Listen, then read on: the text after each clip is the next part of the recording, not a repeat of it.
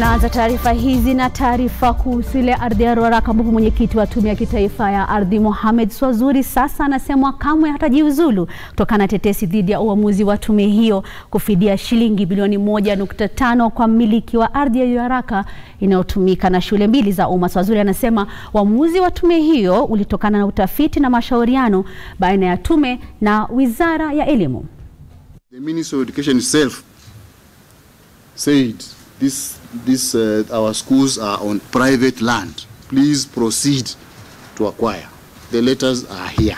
People are interested in hitting at Matiang'i, but they are using Swazuri. Why don't you call Matiang'i himself? He is there, just across here, around the house.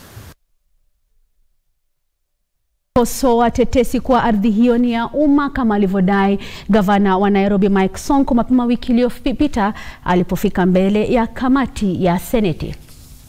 This commission here is ready to challenge anybody who has counter information to what I have said.